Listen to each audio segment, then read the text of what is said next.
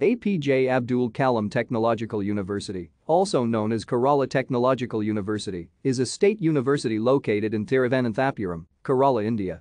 It is both a teaching and affiliation university, with more than 150 affiliated colleges and over 160,000 students enrolled, having jurisdiction over the entire area of Kerala. It is an ACT and UGC-approved university that offers UG and PG courses under popular streams such as Tech, Barch, BHMCT, Tech, MArch, MBA, and MCA. APJ Abdul Kalam Technological University is dedicated to offering engineering and technology-related courses and has advanced courses and syllabi compared to the courses offered by its predecessor, the old and reputed Kerala University. It is a relatively new and reformed university, with its first batch in 2015.